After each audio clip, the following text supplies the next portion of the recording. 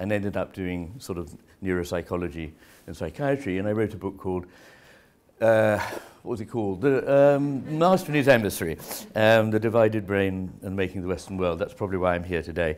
Now, I know your interest is mainly in the issue of the environment, which is also very important to me. And first of all, may I say that I don't particularly like the word the environment. Wordsworth would never have said, the environment never betrayed the heart that loved it. He said nature never betrayed the heart that loved her. And nature is unique, personal living. And the idea of her as a presiding spirit seems to me very important. Because talking about the environment makes it abstract and a thing. And it isn't. A lot of people outside this room think of the natural world as a thing to be exploited. And every single part of that phrase is wrong. First of all, it's not anything, because you can only be something if there are lots of them and you're singling one of them out. And it is absolutely the only one. And it's not a thing. In fact, I'm writing a book called There Are No Things, because I believe they're an illusion. What there are processes that are constantly flowing, living, changing, highly creative. And it's not to be anything. It wasn't designed to be anything.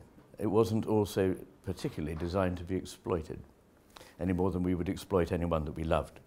So here is a lump of matter. Next slide, please. Is there any way I can control the slides? I can't. Yeah, I just have to... Yep, sorry. Yeah, because, in fact, that was what you were looking at. And the natural world is a completely amazing, self-perpetuating, self-delighting, extravagant, unnecessary, wonderful thing, or I would say system, with which we interact and towards which our right attitudes are not those of grasping, but those of awe and gratitude. Press again. Oh, sorry, no, you've gone too fast. I put Occam's day off there. For those of you who know, there's a principle called the principle of parsimony, in which you're not supposed to suppose anything unless it's entirely necessary. Well, clearly God created the world on a day when Occam had a day off. Next slide, please. Now, this is, of course, in order to help you understand the situation in Afghanistan. If you are a military leader, you've got to understand how populations move between these principles. But again, that's a rather narrow view. Next slide. It's this bit here. This amazing concoction was presented to General McChrystal as an analysis of the field in which he was working. His dry comment on it was, when we understand that, we will have won the war. Which but it comes from the linear perspective. I mean, although it is a system, if you like, it's not really a system like any of the things that live, like human beings and their worlds, which is what we're really talking about. You can't possibly be helped by this series of arrows interconnecting things. What a great strategist does is to know a few important salient things intuitively out of a mass of other things, and constantly to be revising them, changing and responding to them, but not doing an analysis like this. Now, next slide. I'm going to talk a little bit about the right and left brain because, well, I got to. And I want you to put out of your mind everything that you think you know about the differences between the right and left hemispheres, because it'll be entirely wrong unless you read my book. So, and so I use this very helpful slide, which comes from the internet, and I've entitled it Right and Wrong because it's a load of bollocks. And there is actually one thing on the slide that is correct, but only one, and there's a free pizza for anyone who spots it. Next slide, before somebody claims the pizza. Now, this is what your brain looks like. For those of you not familiar with looking at brains every day, it's a bit like a walnut. It's got a great big divide down the middle. It's sort of wrinkly on both sides. And there's a band of tissue at the bottom called the corpus callosum, which is that in the middle there. The brain has been drawn aside to reveal the corpus callosum. The guy's not looking too happy about this process. But then he died a long time ago. What I want to point out is that this is actually a rather small connection.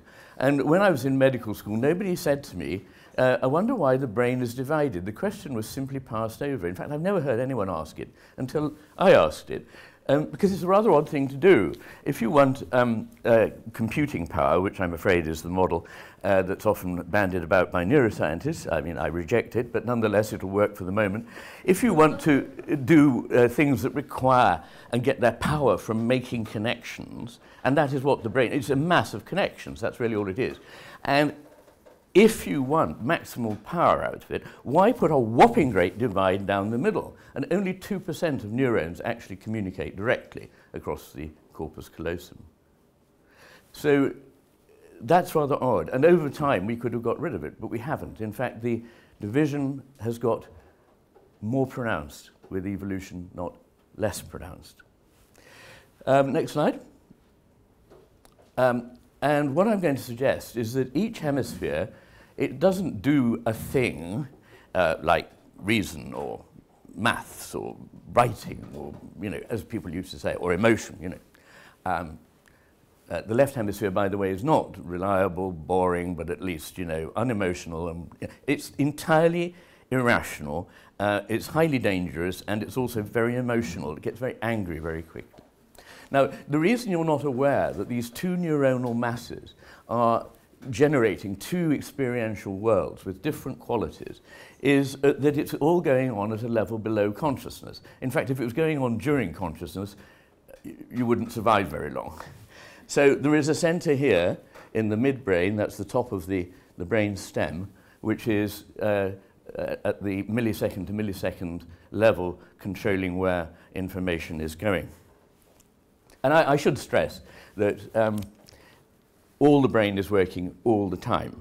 And it's nothing in nature is a hard and fast division. So what I'm going to say is set out at some length in the book. It took me 20 years to write. And what I'm going to say to you today is quick and dirty. So if it sounds a bit simplistic, cut me some slack. Right, next slide. And this is really just to show you how massively each hemisphere is interconnected. There are these long tracts, which are rather like superhighways, which are myelinated tracts. Myelin is a white substance that is a sheath on nerves if you want them to conduct particularly rapidly. So these are highly efficient tracts that knit each hemisphere together. So if you think, you can't talk about a hemisphere on its own, well, no, you can't, but in fact, they are very, very highly interconnected, each hemisphere within itself, and they make quite coherent existential worlds. Each of them is enough on its own to maintain consciousness. You could have one of your hemispheres removed and you would still be a conscious being. However, the world would have changed radically depending on which hemisphere disappeared. Next slide, please. And that's really, I'll gloss over it rather quickly rather than go into it in any depth, but basically what it's showing you is that the brain is fundamentally asymmetrical. It's broader at the front on the right. I'm afraid because of a tedious anatomical convention, the right is on the left and the left is on the right. So this is the right hemisphere over here.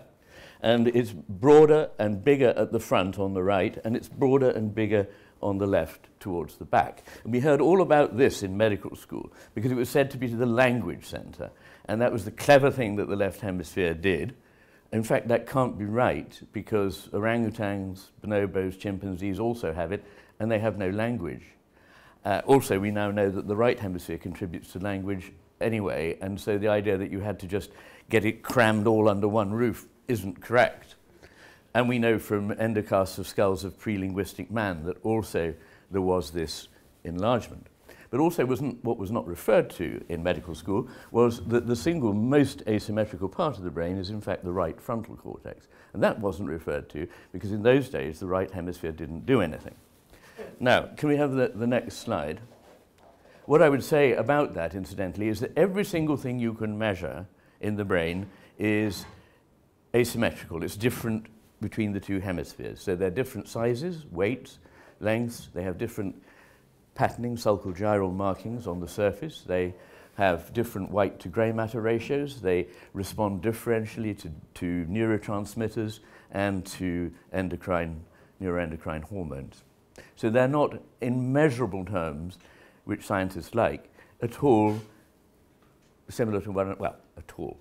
Of course, they're very largely similar, but they do have quite distinct measurements, and that's just a puzzle because, of course, all neuroscientists gave up thinking there was any difference between the right and left hemisphere a long time ago because it figured in management seminars where people told you to release your right brain, and that is tacky, and so they kept clear of it. But what happened was, can you move on? Sorry, that's the book. That's just a subliminally say. If you go, if you go to Amazon or whatever, you invest the best £10 of your life. No, next slide. No, sorry, next slide. That's that one. Yeah.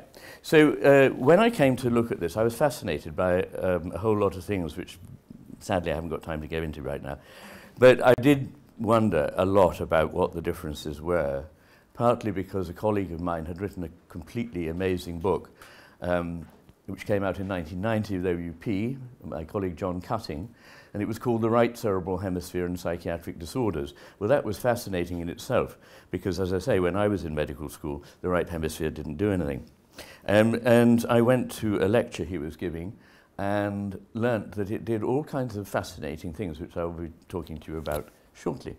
However, while the human neuroscientists were going tacky, and just knew that there couldn't be any difference, the behavioral scientists looking at animals and birds did what I always thought scientists were supposed to do, which was to observe, and they saw that birds and animals seem to use their hemispheres for different purposes. Now, how would you know that? In most animals and birds where the eyes are placed on the sides of the head, it's pretty much true that the left eye feeds to the right hemisphere and the right eye feeds to the left hemisphere. Because as you know, in the brain, everything's sort of crossed over like that, well, almost everything, except olfaction. Anyway, it's not true of us, by the way. It's because we've got eyes on the front of our heads. That's because when we're swinging from branch to branch, it's rather useful to be able to judge distances very clearly, and for that you need eyes on the front of your head. It's also not true of predators like cats. But for us, it's the left visual field of each eye, left eye and right eye, that goes to the right hemisphere and vice versa. Anyway. So this handsome chap is the common wall lizard, and the reason I've put up a picture is that even at this level, you see some fascinating things. For example, if you put an eye patch over the left eye of this creature and present it with a predator, it will, instead of turning around and looking at it with the right eye, it will continue to try to use the left eye, i.e. right hemisphere, even though it's patched. And what was this about? Well, this is my hypothesis, and I don't know a better one. To be fair, nobody else has suggested a better one, I think. There we are. If you are a bird or an animal, you have to solve a problem of survival, which is how to eat and stay alive at the same time, which is not a problem in central London in 2017. But it is a problem if you are a bird, for example, trying to pick out a seed against a background of grit on which it's lying ahead of your competitors. You need to have an extremely sharply focused, narrow beam attention to that detail. But if you're only paying that kind of attention, you will end up being somebody else's lunch while you're getting yours, because you need to have a completely different kind of attention at exactly the same time, which is a broad, open, sustained, vigilant attention for all that may be around you in the, quote, environment. So, and this turns out to be what animals, all the animals, birds, fish, everything that we have observed has a tendency. It's not an absolute thing, but it has a remarkably significant tendency to use its left hemisphere, and therefore right eye in these creatures, to look at tiny details and grasp them in order that they may be used. So to pick up a twig, to build a nest, to get your prey, to catch your seed or whatever it is. But at the same time, they're using their right hemisphere, left eye, to look out for everything, for predators, yes, but also for mates, friends, conspecifics, and it's with the right hemisphere that those judgments about relationships occur. And if you want a quick and dirty soundbite, I would say that broadly speaking, the left hemisphere enables us to use the world, which is seen as a lot of fragments of things that we can exploit. And the right hemisphere sees the whole picture in which things seem very different. And I'll unpack that a little bit now. Next slide. Thank you. So this mountain, which is behind the house where I live on the Isle of Skye, and you can see why I live on the Isle of Skye, is called, after a Norse expression meaning the sloping rock. It's called Talisker. And those of you who know your whiskey will immediately, your spirits will, so to speak, rise at that, that name. And what that tells us is that this mountain, to the Norse people who first came to this part of the world 1,000 years ago, was a landmark which signified a dangerous piece of coast, famous for its shipwrecks. So that's what that mountain was to the Norsemen, and that's why it was called the Sloping Rock. To the Picts, who we know lived in its shadow, because we've got remnants of the brochs that they lived in there, it was at the same time shelter from storms, and it was the home of the gods. To 18th century travellers who came first, it was something beautiful to draw and paint. To a geologist, it's a particularly fine example of a columnar basalt formation. To an exploiter, it would be, to a what shall I say, entrepreneur, it would be a source of potential wealth in which one hopes he or she would be frustrated. And to a physicist, it's 99.99% space, and the other little bit is something that's only probabilistic and we don't know what it is. So now, what I want you to take on board is that each of those is a perfectly correct description of the mountain. They're all true in their own way, because what a thing is what it is for me. It's not something out there that just exists and we've got to find out what it is. Everything, we have affordances, we have ways of using it, thinking about it, looking at it, relating to it. And that's not to say we can't make an effort to see it from other people's points of view. In fact, the more points of view you can see it from, the better. Can I have the next slide, please? Now, if it's true that what you attend to changes what it is that you find there, and I believe that profoundly to be true, something follows from this. If you think of the world as a machine, you will start to see machine-like elements in it, because that's the way you're approaching it.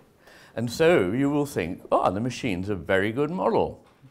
And then you use only the machine, and then you only see the parts of the world that are like a machine, not the parts that are not.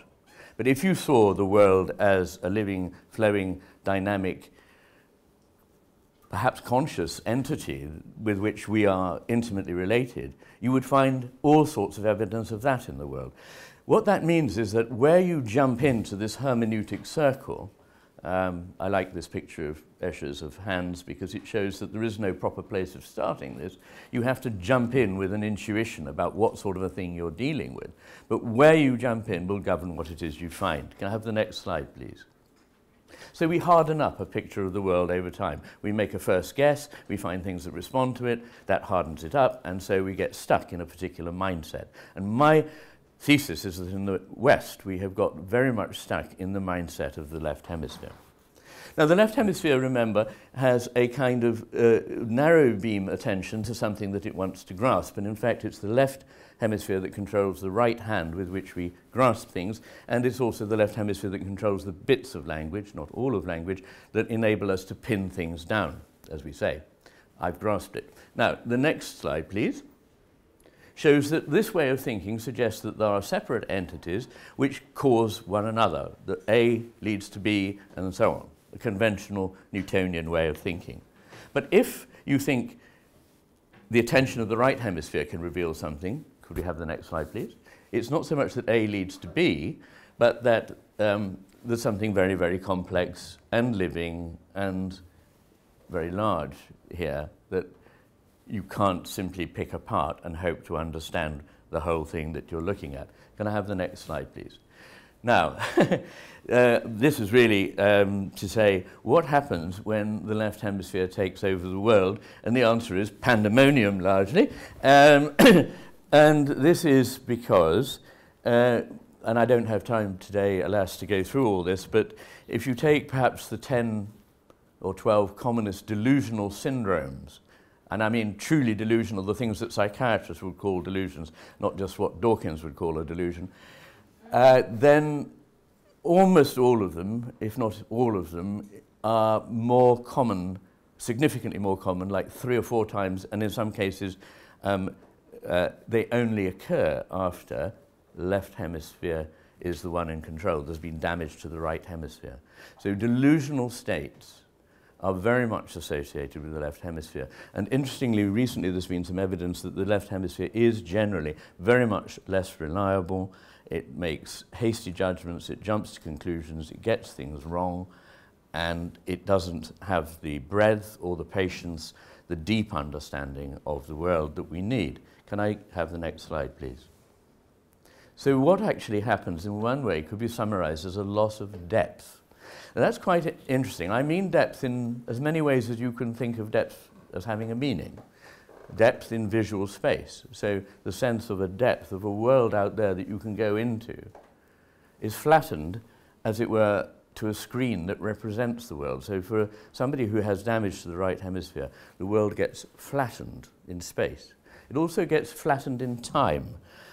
Time has depth, it has extension, it has flow. It's not a series of points. But when you have damage to the right hemisphere, it starts to be a series of points or planes that are not part of a continuous flow anymore. They're bits and pieces. And you lose emotional depth. So all the things that come from rapport, from feeling for others, from empathy, from understanding, from irony, from humor, from all those things get lost, and in their place there's a kind of superficial jocularity which quickly turns to anger.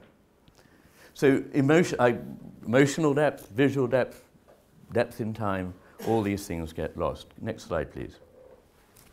How am I doing? I'm sorry. Oh, Christ, okay. Right, so this is just really to illustrate that when you have damage to the right hemisphere, you stop seeing spatial depth. So this is before an operation called callosotomy, in which the brain is divided, and you can see that each hand can do a pretty good cube in perspective. After the operation, only the left hand is able to do so, because now only it is getting information from the right hemisphere, which is normally passed across the corpus callosum. And the left hand, that's been doing cubes all its life, does what a child does, which is to flatten it out. Next slide, please. So I want to just run through some of the things that are differences. The left hemisphere prefers what is certain. After all, it's going to grasp things. So it prefers the familiar and the known, whereas the right hemisphere prefers what is new. Or prefer is the wrong word, but it's able to understand the existence of something new. In fact, it's much better at grasping that there's something different here. Ramachandran calls it the devil's advocate. It's the one that says it's not what you think it is. Next slide. The left hemisphere, I've put more helpfully than the anatomical convention, the left on the left and the right on the right. So here, in each of these antinomy, yes, the one on the left is the left hemisphere. So the left hemisphere likes to narrow things down to a certainty. The right hemisphere wants to open up to a possibility. Next slide, please.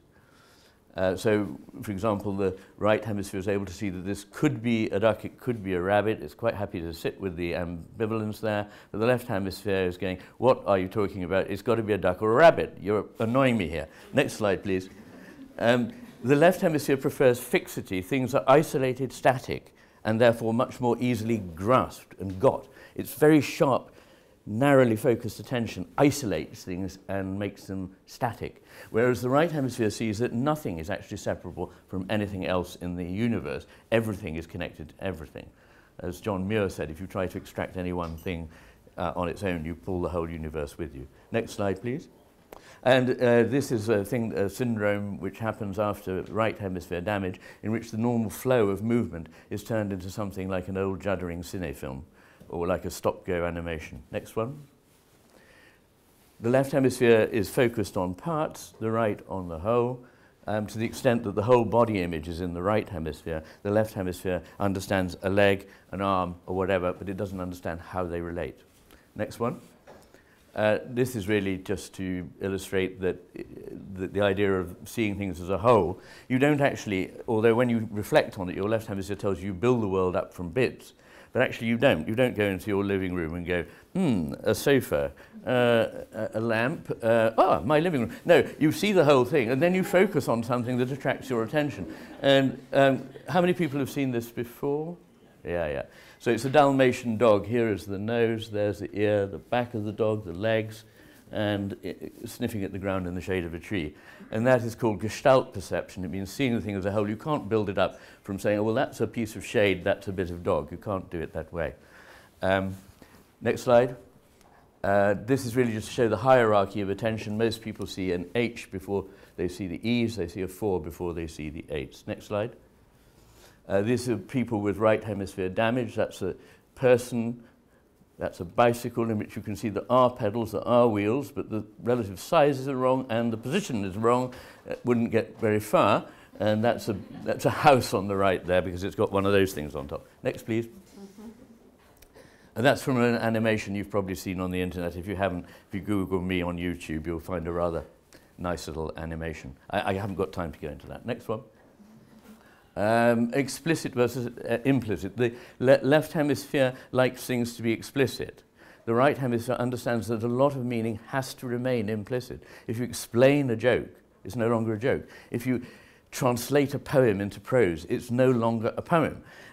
All the really valuable things that we have in life, the things of art, the things of religion, the things of our love, these things can't be made explicit because they crash when they are. Because in the implicit state, they hold many, many things together that it just isn't possible to render adequately, explicitly in serial language. Next step, next one.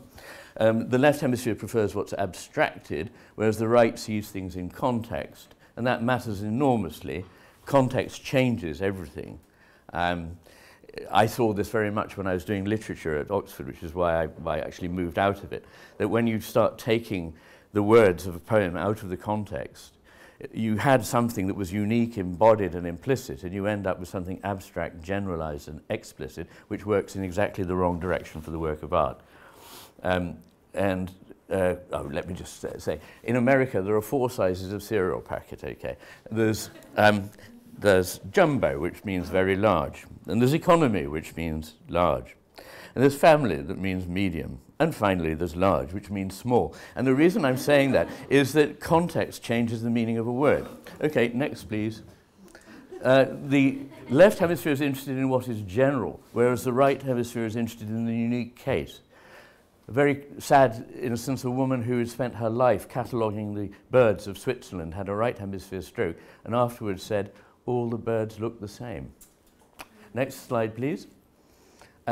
Yes, the left hemisphere is more interested in the quantities of things, the right in qualities. Next.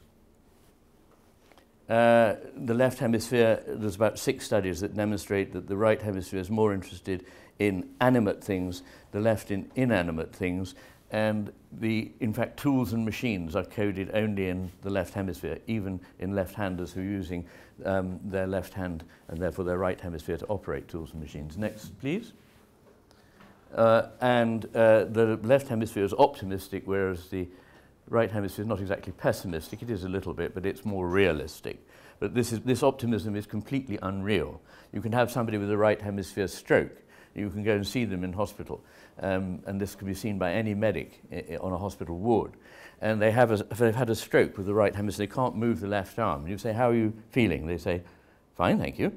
You say, well, that's very good. No problem with your left arm then? No, none at all. Well, could you move it for me, please? And then they go, there, you see, I did. And you say, well, I'm sorry, I didn't see that, did you? No, none of us saw it. Could you do that again? And they still can't move it. But if you bring it round in front of them and say, move that, they say, oh, that belongs to the bloke in the next bed. Because when you've got only your left hemisphere going, everything is fine. Next. And the most important is that the left hemisphere world is represented as things are represented on a screen, on a computer, in our minds, abstract, two-dimensional, out of time and space, whereas they are present with all their vividness in the right hemisphere. Next, please. These are just to make that a little bit more obvious. Here's a tree drawn by somebody in the intact state. That's with their right hemisphere switched off, so the left hemisphere only, and that's the right hemisphere only, and you see that it's still got the living form of a tree. Next, please. Same thing with flowers. They become geometric symbols in the left hemisphere, whereas they've got the living form on the right. Next, please. This is really just to show that depth in space is better appreciated by the right hemisphere. Next, please. This is just all by the left hemisphere. I just draw your attention to what happens to a person in the left hemisphere. Next slide, please. This is really, cut a long story short, this is aggregated data from 126 people about the effect on their intelligence after strokes. And remember, on the left is the right hemisphere, on the right is the left hemisphere. And they map the areas that were important for intelligence. If you look at that, going right through the brain, you will see that the really key elements for intelligence are all in the right hemisphere, not in the left. And that's borne out by many studies. Next, please. Okay, so and I'm on my wound up. Okay, yeah. So, oh, crikey. So, right, let's do a thought experiment. Suppose I'm right, that we're living in a world where we're thinking only in terms of the left hemisphere, not the right. We're attending to it in that narrow, fragmenting way, which deanimates and makes things available for grasp, but empties them of meaning. What would the world look like? Okay, next, you have to keep clicking a bit. There'll be loss of the broader picture. Next. Knowledge would be replaced by information, tokens or representations, ticks on a sheet of paper, rather than the actual knowledge, and wisdom would be right out because that's embodied and personal. There'll be the loss of the concepts of skill and judgment, which again are the embodied products of experience, and they will be replaced by an algorithm that a computer could follow. Things would become simultaneously rather cerebral and abstract, and matter would just become lumpen matter. That's what reification means, that things become thingy, whereas at the same time we lose touch with the tactile embodied reality of the world in which we all used to live until quite recently. Next one. Bureaucracy would have a field day because it has all these qualities. Just click, click. These are all the things that are best done by the left hemisphere, and they're what, according to Peter Berger, famous sociologist, bureaucracy prefers. There'd be a loss of the sense of uniqueness, carry on, which would be replaced by assessments of quantity being the only criterion, not quality. There'd be a kind of black and white, either it's this or it's that, which one always encounters when dealing with an algorithm. Next, reasonableness would be replaced by rationality. I'm making a distinction between what the Germans call Verstand and Vernunft. Verstand being kind of a literal rationalism which a computer could follow, and Vernunft being a reasonableness which comes from living in the world. Next. There'd be a failure of that very uncommon thing these days, common sense. Next. Systems would be designed to maximize utility rather than anything else.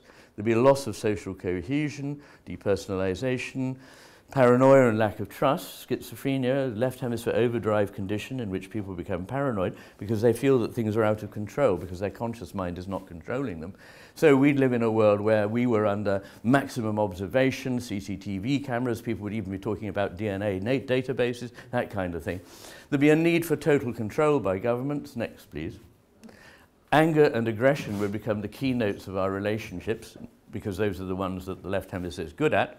We would project ourselves as irresponsible, passive victims of other people's wrongdoing. Not me, Gov, that belongs to the bloke in the next bed. Next slide. And this is the last slide.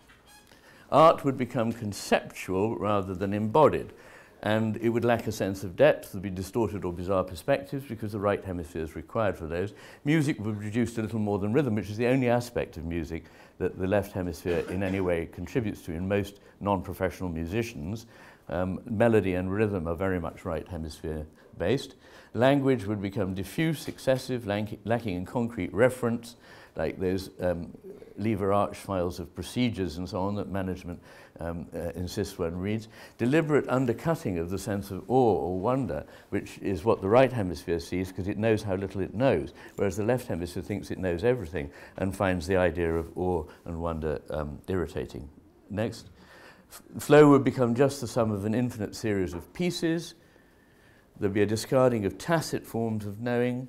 We'd be ensnared in a network of small, complicated rules. The phrase is from de Tocqueville in America in 1830. He could see it coming.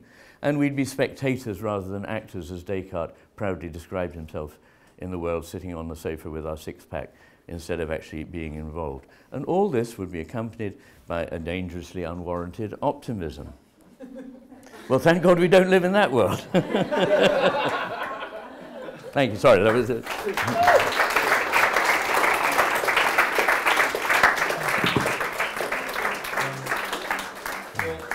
Thank you, Iain. To use a right brain metaphor, I feel like I've been given loads and loads of seeds and they've been scattered all over my mind. And hopefully some will rise up in the fertile imagination of my mind. We have time for one question. Now this has to be the very best question ever asked. I just wondered what it was, when the tipping point was for you, when you thought you were ready, because there's a huge amount of depth and breadth of information. Well, it seriously took 20 years. And when I finished it, I had basically 3 books. One was on neurology, one was on philosophy, and one was on cultural history. And I said to my publishers, who were Yale, perhaps we could publish them as separate books. And my editor very sensibly said no, because what will happen is the scientists will read one book, the philosophers will read another book, and the arts people will read the other book. And what you won't get is the synthesis that you're looking for. And I think that was the very best piece of advice.